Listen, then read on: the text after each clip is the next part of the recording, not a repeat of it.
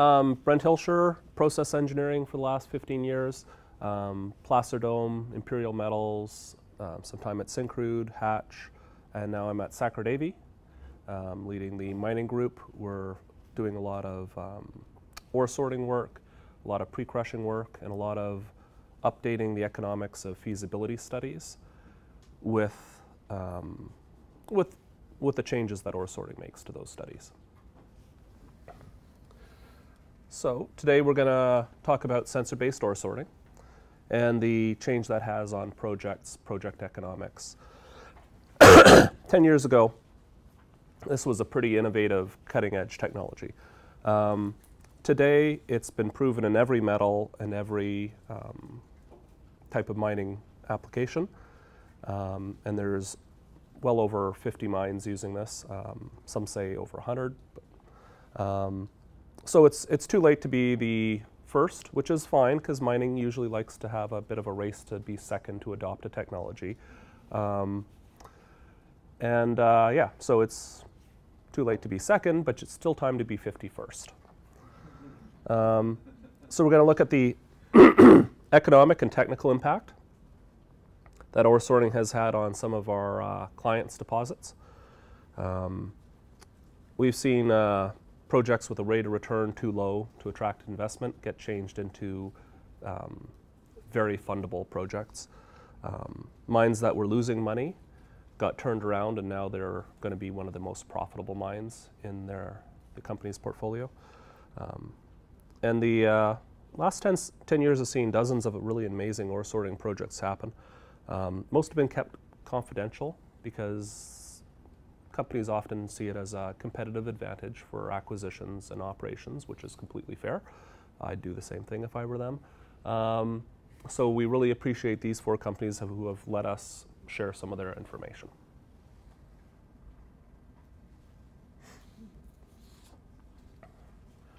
So ore sorting is now at a level of development that most engineers are surprised by. This is an example of an X-ray sorter. The rocks travel under the X-ray, are instantaneously assessed and tracked. Each particle, as it leaves the end of the belt, is hit by an air jet to divert it or let fall into the regular bin. Usually you divert whatever the lesser amount is. The stuff on the left there is about 15% of the mass, and that's the ore in this case. So that was diverted by air jet to save on air. So this company was able to eliminate 85% of their ore because 85% of their ore was not ore, it was waste, and they were losing money on every rock. The great news for them is 15% of their ore made all that waste rock collectively into ore. Throwing away the waste rock meant they made an awful lot more money by just processing the high grade. Also, it allowed them to no longer be mill limited. So they were able to, I think, more than double their metal production and still save on power and labor and maintenance.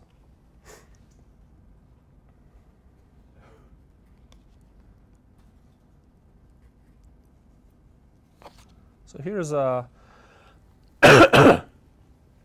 of the operations. This isn't by any means a comprehensive list. This is just some of our favorites.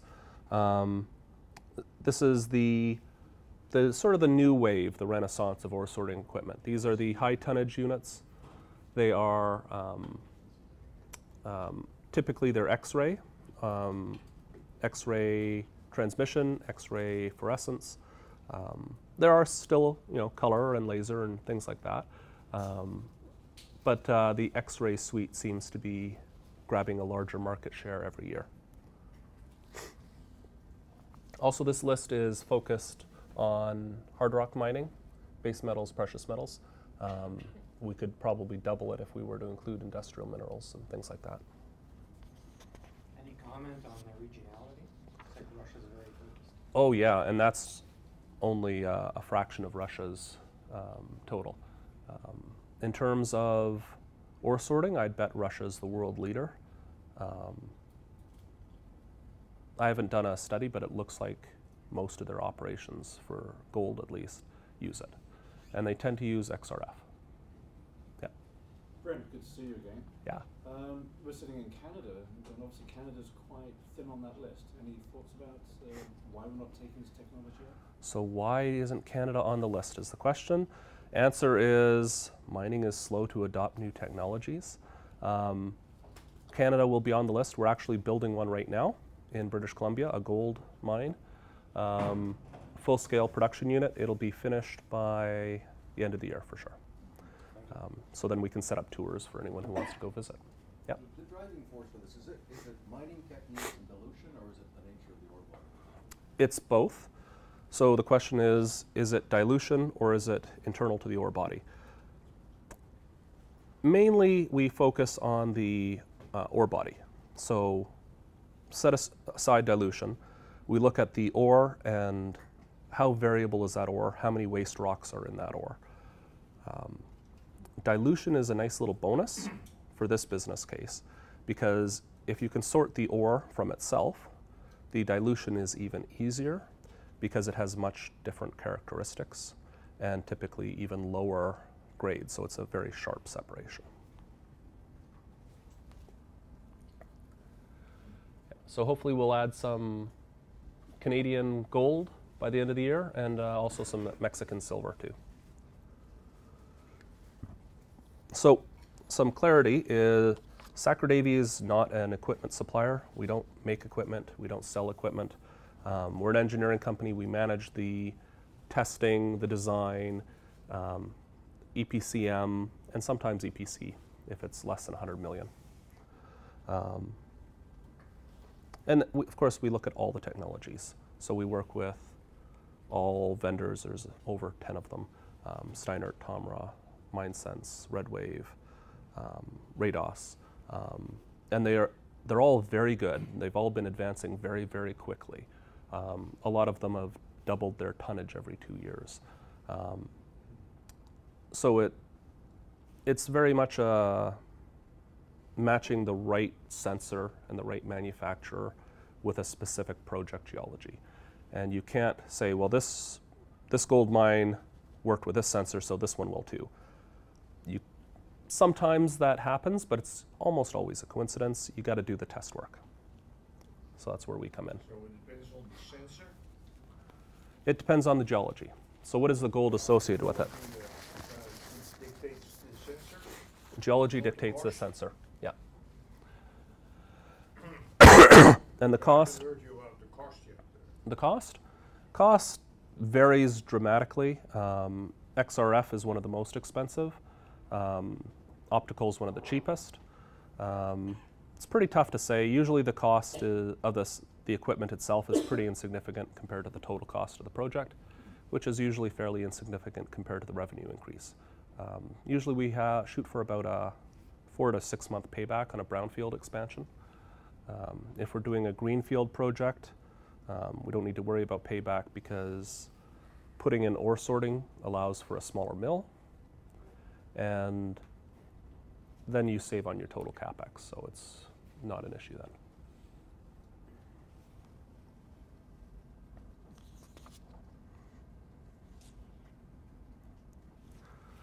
So mining's faced some pretty real challenges in the last few years. We've got declining ore grades, increasing energy costs, labor cost, some stagnant metal prices in cases. Investors are only now investing in projects with very high rates of return. This makes greenfield projects a little more challenging, and brownfield operations are also feeling the pressure to increase revenue without spending dramatic amounts of capex. But if we can improve the mill feed grade, a typical result we see is we double it. So if we can double the mill feed grade, these challenges start to become much more manageable. You can have your unit energy costs, have your labor cost, have your tailings pond size relative to metal production. These are all really game-changing concepts. And the best of all is if you've already got your mill built and you double your mill feed grade, you can double your revenue. And so that's not doubling your profit. You can double the revenue. So all that extra revenue just adds to your profit. So it can be quite dramatic. Brent, can you Yeah. apply this to a heap leach? Generally, we don't. Heap leach grades tend to be so low that it starts to get Undetectable? tricky, whether it's worth the extra, well, it's an extra $1 a ton. You're sorting for $1 a ton? Hmm? You are sorting for Yeah. $1 a ton? That's right.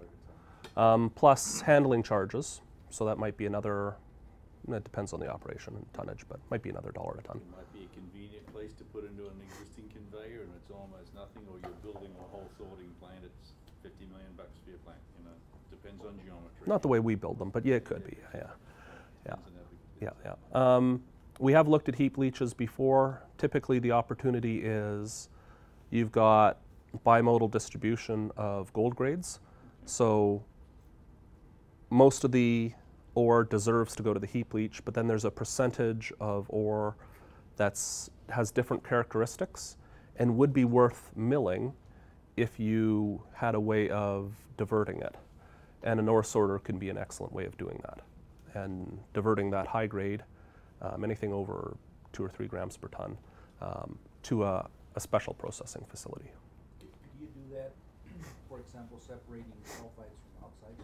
Yes. Take the sulfide fraction out of your Yeah. stream? Yeah, yeah, that's been done. It's tricky, but it's been done. $1 a ton, but I don't quite understand it. If you're going to double your yield or your production of gold, then don't you have to double your mining rate? Yeah. Yeah, yeah. The mining rate is less than $1 a ton, including the sorting. Oh my, no. No, this is just the sorting You costs. said you can double your revenue. Oh, if you want a whole project cost thing, I do. I'll have to charge you for that. Yeah, it gets complicated if you're underground. A lot of times, I'm open pit? The question from Bob or Rob about using heap leach. heap leach, yeah. Yeah, the price will go up. And is there actually an operation where this is being done? That Oh, you can yeah, source yeah. between heap leaching and with or without ore sorting? Let's see, we've got some waste, a lot of waste rock. That's rock already gone mined. Yeah, these are all, they mine the rock and then they either take the waste, sort the waste, or they take the ore and sort the ore. Do not charge except for reclaiming the rock. Hmm? Well, you say they take the rock. Yes. Presumably this is old rock, previously mined rock, which has been written off. You could, that's called waste sorting. No, So you can take the waste, sort your waste piles, take the high grade out of that, that's very common. You can also take your live ore, intercept it after your gyratory, and process it on the way to the mill. And they're both very good applications. sorting, but the costs are very dictate the choices. Yes, yeah. Much more. You Yeah. said the sensor isn't more than 10% of the cost. It's the sorting of the belt, the cost of the air compressor. That is 70% of the cost. Yeah, that's why you get up to $1 a ton. Otherwise, it'd be 10 cents a ton. But that air, it's expensive. Although the cost of the air compressor it pales in comparison to the cost of your SAG mill and your ball mills. So if you can divert half of your ore, and it costs $1 a ton to do that, you save a lot of money still. The heap leach. Yeah. Which is What kind of tonnages you got up to? A few hundred ton an hour, 1,000 ton an hour? Well, it depends. You've got a suite of different technologies, and we deal with all of them. So we do screening and heavy media. That's not really covered here, but you've got almost unlimited tonnage with those. You've got the MineSense technology, which is shovel-based. Again, that's almost, as you scoop, it goes. You've got conveyor diverters, unlimited. Unlimited. Not these conveyor diverters. These are rock by rock.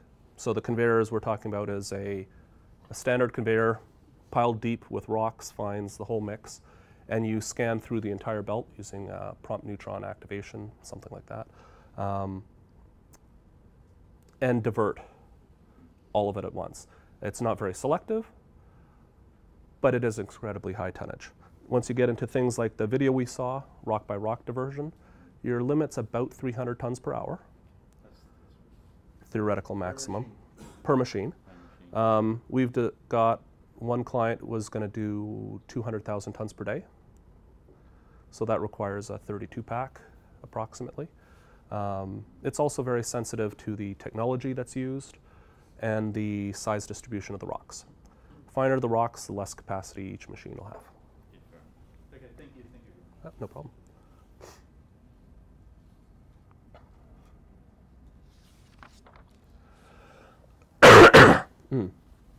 So it's a bit of a Swiss Army knife. It can do a lot of different things, not necessarily all at the same time though. It can increase the mill feed grade. It can increase the resource by lowering the cutoff grade for the mine. It can take waste and turn that into ore, which is basically the same thing as lowering the cutoff grade. It can take old waste piles and create ore out of them. The fastest payback business cases are usually sorting the mill feed, because double the revenue and everything is happy. But there are a lot of other things it can do. We're also building a project right now that is looking into sorting sulfides out of a waste pile so they can produce non-acid generating waste piles. The fastest return actually occurs in industrial minerals. Where you take waste pile that's been there and you remove some black rocks from it and you make something with value that's $400, $500 a ton. And creates real estate around the mine site. Yep, that'd be nice. In Europe this is very important. Yep. But that's why you find far more examples in the industrial minerals than Yep. the metallic mines. Yeah, and even more so in recycling, which is where the current suite of technologies have come from. It's all government. Yeah.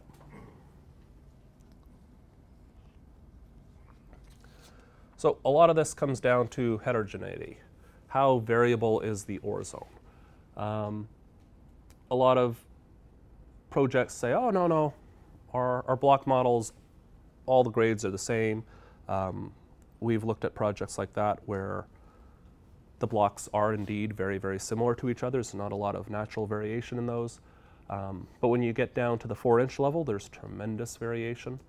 And you look at the distribution of the ore grade, and half of the rocks in that uniform ore body are far enough below cutoff grade that the mill loses money when they process them. Yeah. Yeah, Brent, that's a very, very good point. Has this technology been applied into, say, metallurgical testing at the preliminary economic assessment stage or pre-fees? Yep. And built into models? Yep. A lot of your examples tend to be post-built. Yep, that's what we're doing now. So we've had about 10 projects where we've taken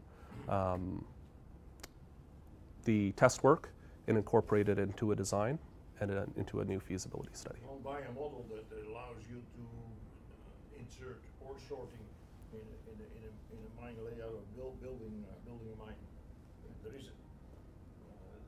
The industry hasn't produced that yet. And do you ever do a comparison with the DMS? So the question was, do we compare to DMS? Yeah, we've done quite a few comparisons. Student metallurgist acronym, but DMS is? Dense media cyclones. Okay, thanks. And actually, I'll talk about that a little bit in the XRT section. Okay. But so we look at DMS as complementary technology. Ore sorting works down to 1/2 inch is pretty much the limit. You can go a little finer, but the machine costs start to exponentially increase. But that's right around where dense media cyclones start to pick up in effectiveness. So we will look at this and say, all right, it's sortable by XRT. we'll take the coarse material, sort it by XRT. It's more selective because it doesn't look at the average particle density. It looks at the density profile. So the average density could be low, but 5% of that rock might be in the target density profile range. And the sensor can say, well, yeah, it's a low density rock, but 5% here, this little crescent, looks like ore. And we know that ore is valuable enough to make that whole rock worth processing, so they'll take that whole rock and send it to the ore bin. Whereas a DMS can't do that. I just changed the rules. A lot of your questions will be answered in the presentation, so let's let him get a little and then we'll see what he doesn't cover. And sorry for the coughing. The doctor says it's not contagious, so you're all safe.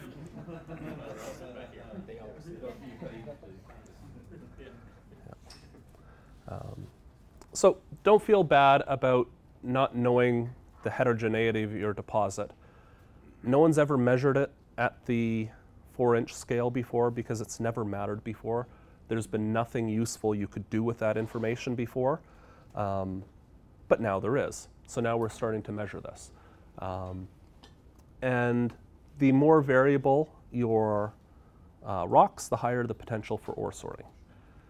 The higher grade and lower grade, the better the potential. If we can throw away rocks that are absolutely barren, that's the best case scenario.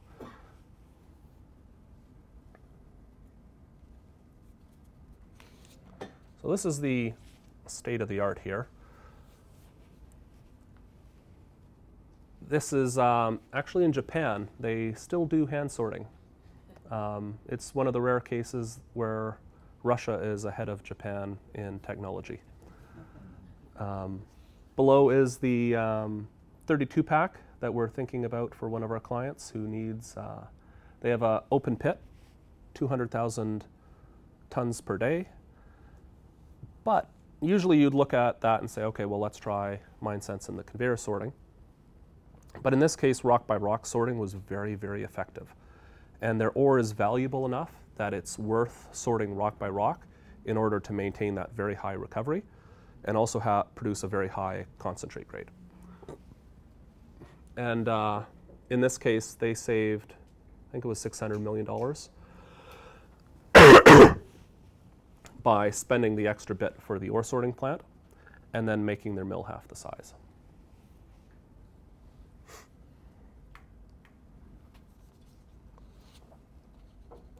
All right, so here we get into the technical part of the presentation.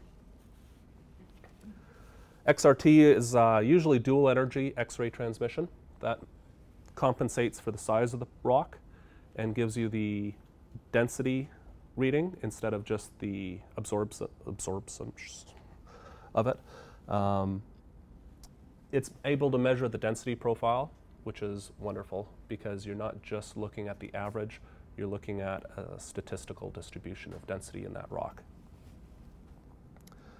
Of course, this is all happening to hundreds of rocks at the same time, but processing power is now more than up to the challenge. 10 years ago, it wasn't, which is probably why in the 90s these machines were focused on diamonds and small tonnage operations and things like that.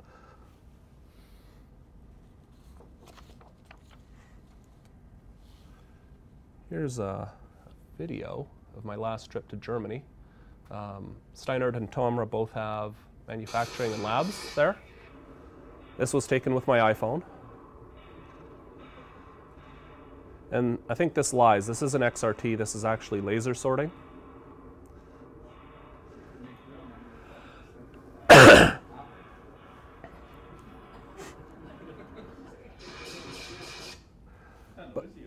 Very noisy. Yeah. Not sag mill noisy, but noisy enough. With this model, we were looking at taking some rubber belting and bolting it to the back wall. Most of the noise is from the rocks being projected into the steel plate and then dropping down. Yeah. In this case, the ore represented 35% of the feed. It was a silver project we were working on for one of our clients. And you see it, this has no problem dealing with high speeds. This is moving at over 2 meters per second. I think it's 2.6 meters per second, which is how they achieve the tonnages of 200 tons per hour. How much difference in grade between the reject and what you call ore? Oh, the difference between is pretty huge. Usually we look at the difference between the feed and the final product. In this case, it was about triple, which is a little out of the ordinary. Usually double is what we shoot for. Anything over 25% mill feed upgrade is considered a success, assuming you don't lose too much metal in doing that. It's a very good average figure to remember. 35% yield for double the grade. Yeah. I wouldn't remember that number because every deposit is completely different. Absolutely. Yeah. If you average all of them out, that's what you get. Yeah. How tall is a building? Well, they average this, but it's not very helpful. So your question was? Recovery. Again, that varies. Okay. Well, this might be a good time for the recovery. So that's based on the economic model. You can't say what the best recovery is or what the best upgrade ratio is based on gut feeling. You have to have all the mine capex, opex, the mill capex, opex, put it all into a very simple economic model so that you can also input the grade recovery curves and try a few scenarios. And then you can go to them and say, look, 90% recovery is what we want. Oh, but you can get 97. We can get 97, but 90 is the best because here's your upgrade ratio. You're throwing away more worthless rocks, and this is going to get you your best rate of return and best net present value, and that's why you want to do that. It's the same as any grade recovery Yeah. analysis that when you do, mass pull on your flotation, it's the same Yeah, analysis. yeah. And then we can say, look, we can get you your recovery higher again. How much money do you want to waste processing rocks to boost your recovery statistics? And usually they'll say, oh, no, it's fine. Leave it the way it is. So in some instances, density of individual rocks might not be helpful in sorting. A lot of times if you're dealing with a medium density material, you might have barite in your ore, which is very heavy. Trying to separate sulfides from quartz and barite can be tricky because a little bit of quartz mixed with a little bit of barite sometimes looks like sulfides. In those cases, XRF is incredibly handy. It gives us a surface scan of the material, kind of like an assay. It'll give you a number of counts, and that'll let you determine your metal content in the ore. It's surprisingly accurate. Very rarely do we find copper hiding in the middle of the rock somehow. Usually the scan will show a reading, and it's usually well within the statistical error that we need to determine, is this rock worth throwing away or is it worth keeping? And errors made are usually errors made with those marginal rocks that might be worth a tiny bit if you processed, but if you lose them, no one's too upset by that. This is an example of a, let's see, this is a, yeah, gold mine that used copper, zinc, titanium, and iron as indicators of the presence of gold. So we don't scan for gold directly, no one does yet, but that has never been a problem with most of the operations yet because gold doesn't get deposited by itself. It always takes other things with it. In this case, copper, zinc, titanium, and iron. Also, a lot of times we'll find negative correlations, so zirconium might be in the waste rock and not in the gold-bearing rock, in which case we can use that as a negative correlation just as easily. So in this case it says, this has 4 grams per ton, it's worth $160 per ton, therefore it's ore, and we keep it. Color, infrared, ultraviolet, all very common technologies too. They require a clean rock. Electromagnetic. Haven't quite found a deposit that needs this yet. If you've got magnetite associations, if you've got coherent veins of pyrrhotite, it might be handy. We've tested it a few times though. Getting into the cutting edge now, if people really did want to be on the cutting edge, we have laser-induced breakdown spectroscopy. So we shoot a high-powered laser at the rock, vaporize some of it, superheat the vaporized rock into plasma, and then as it cools, we look at the spectrum, and it gives us our metal content. Well, not just metals, it gives us all the elements. So very handy if you've got a lithium mine and you don't want to use a color sorter.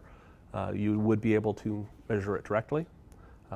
Might be a couple years away from production yet, though. So this is the MineSense technology, which is fairly new still. There have been a few places around the world that have tested this, and the results seem to be quite positive. As the ore falls into the bucket, the sensor sweeps it, so it's not point analysis, it's a sweep. Takes the average, and a little red light or a green light pops up on their dashboard saying, this bucket is ore, this one is waste. You can then put it into a ore truck or a waste truck. Alternately, you could use the same truck as you always use and average the 3 scoops that go into that truck and say, all right, this truck is now going to the waste pile. It would be very handy, especially to have on the trucks that were scooping up waste. Because every now and then, everyone knows you get a couple pockets of good stuff in your waste piles. If that truck could be diverted to the mill, that would be a significant amount of metal. And yeah, it would be basically free.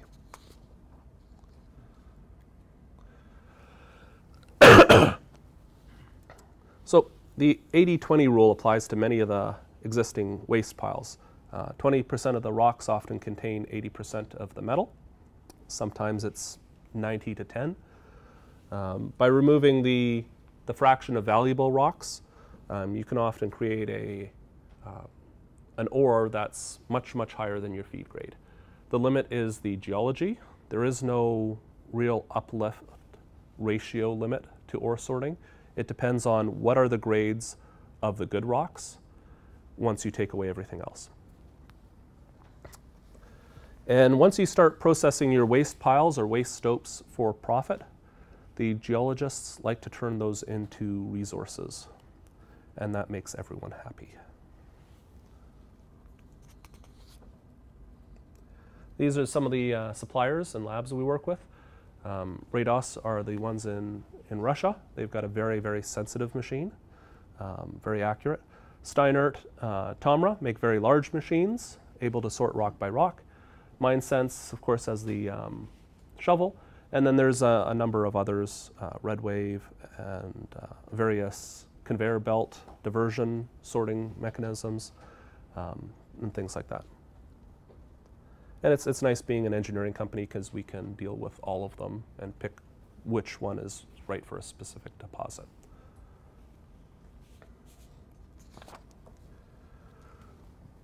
This is typically how we'll configure the flow sheet.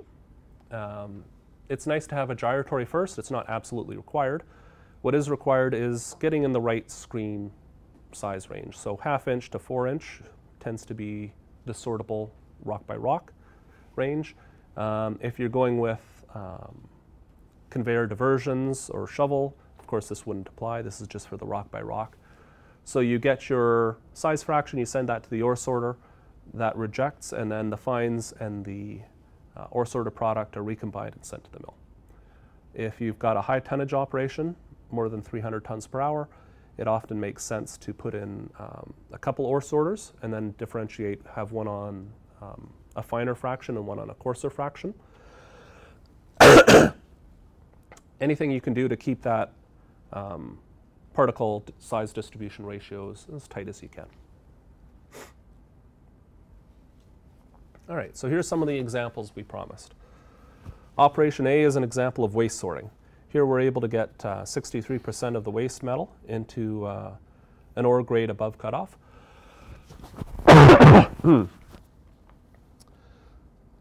With waste sorting, we usually like to see a 5-to-1 to 10-to-1 upgrade ratio.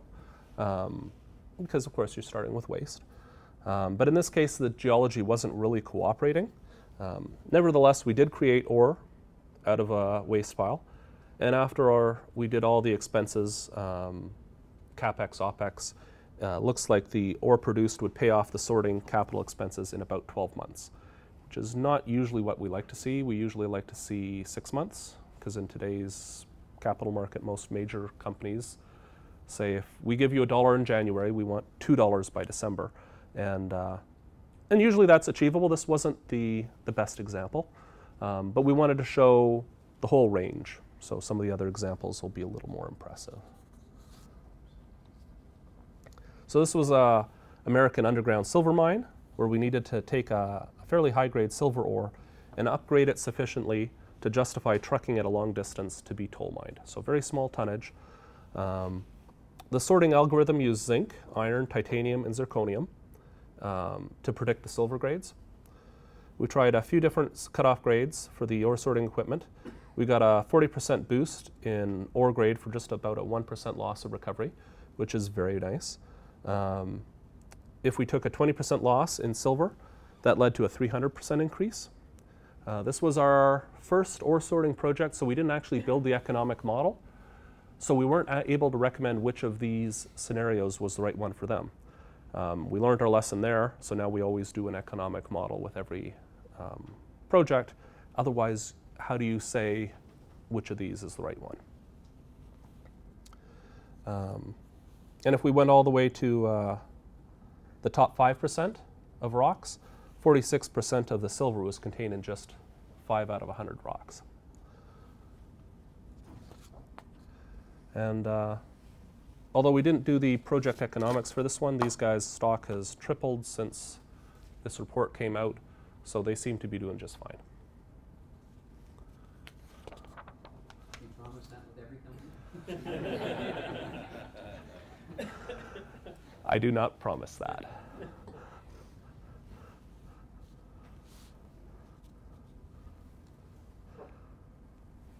All right, so this was a large US-based polymetallic project. They needed to boost their rate of return, to boost investor interest. They also needed to cut their CapEx to make it the investment size a little more reasonable. By rejecting half of the mill feed, the mill size was halved. So all the CapEx associated with the mill was reduced by the appropriate percentage. You can't half the CapEx, but significantly less. I think it was around 40% less. Also, the tailings pond was halved. Half the tonnage going through the mill means your tailings pond is half, and that was a huge, huge cost for them. In the end, even though I think this cost around $100 million to set up the ore sorting plant, they saved $700 million in other costs. And I think they increased their metal production a little bit. Also, they were able to reduce their production costs because now, smaller mill, less power, less reagents, less everything.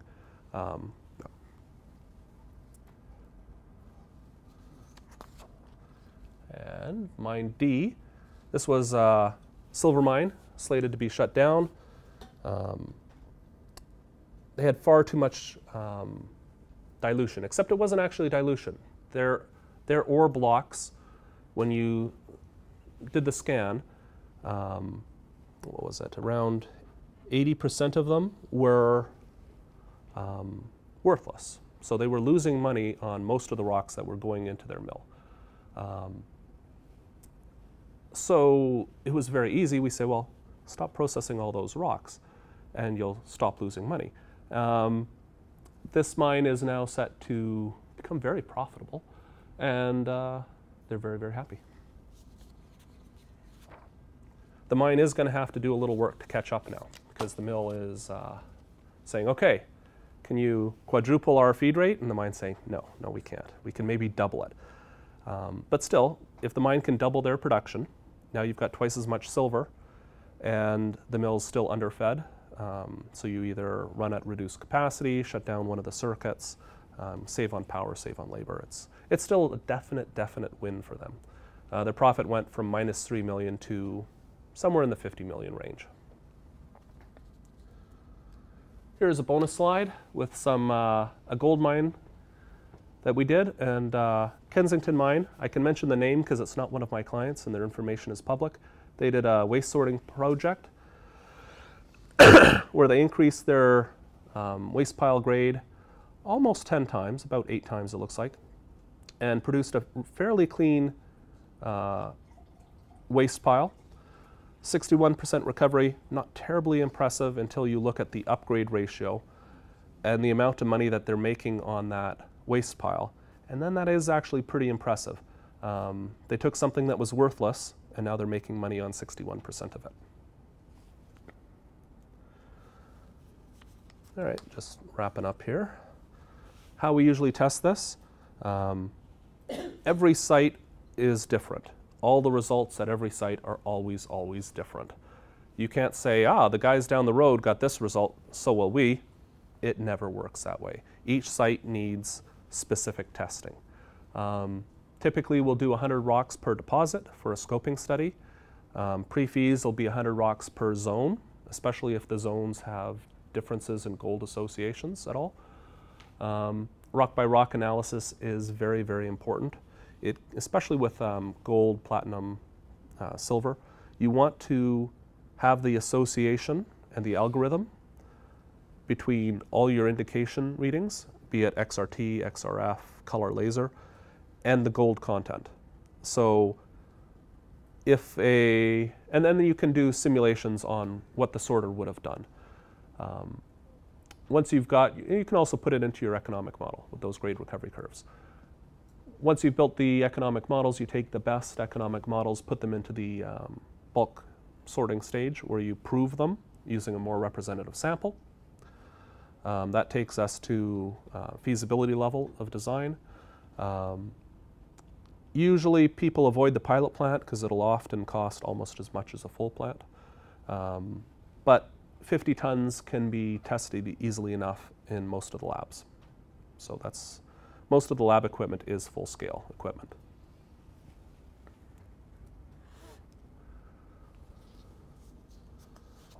So, conclusions. Ore sorting is now a very proven technology. You don't have to worry about being cutting edge with most of these technologies. It's too late for that. It's been proven all around the world. There are still emerging technologies that if you do want to be on the cutting edge, there's quite a few of them. LIBS is a good example of that. Ore sorting can reduce your haulage, lengthen mine life by pulling ore out of waste piles and lowering mine cutoff grades. Sorting revitalizes greenfield projects by reducing the CapEx and OpEx.